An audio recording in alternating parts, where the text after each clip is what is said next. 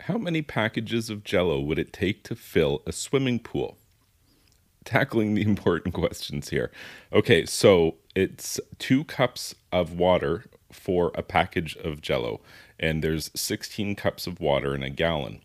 Now, let's start with a backyard residential swimming pool. So, the largest of the group would be a 20 by 40, typically speaking, and that would come in right around 35,000 gallons.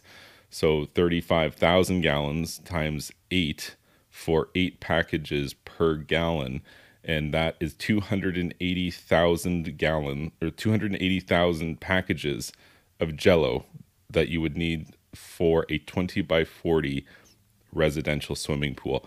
But the big question is Olympic swimming pools, right? Those are the big ones. So how many packages of Jello would it take to fill an Olympic sized swimming pool?